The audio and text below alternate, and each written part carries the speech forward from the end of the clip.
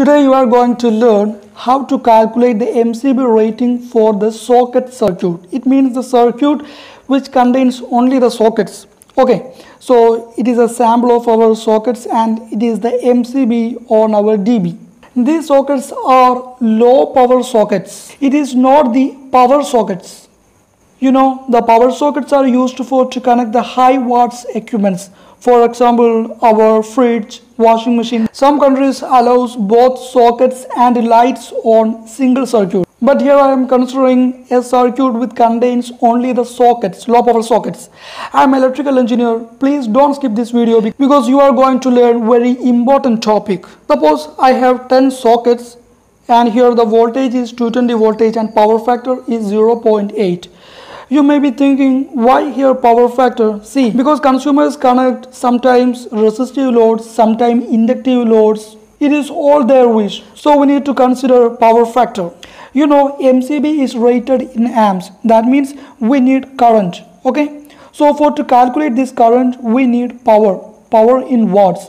But here we have the socket. So how to assume watts for these sockets? You know, different countries has different standards. Some countries assume 150 watts for each socket. Okay, but some countries assume it as 200 watts. When you look at the sockets, you can see 6 ampere, 13 ampere, etc. Some countries government allows 6 ampere for these low power sockets, but some countries allow only 13 amps.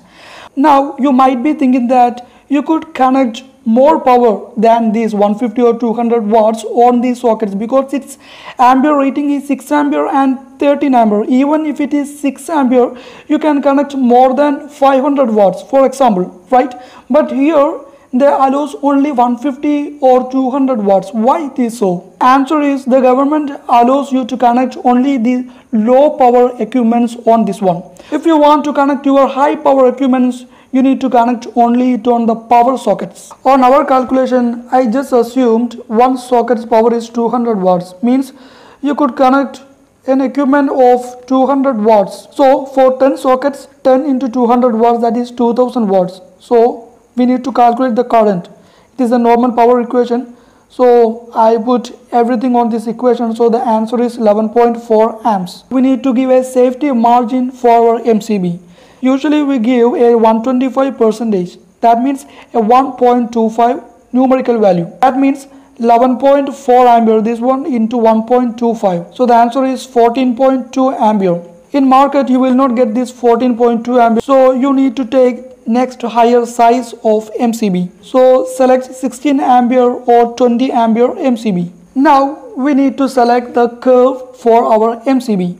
Here we need to select only the C curve. You know, the C curve allows 5 to 10 times of the rated current, which means if your MCB is of 20 ampere, then it will allows 100 to 200 amps. That means 5 to 10 times of the rated current for a short duration of time. But if you use a B curve, then there will be more chance for your MCB trips because it allows only 3 to 5 times of the rated current.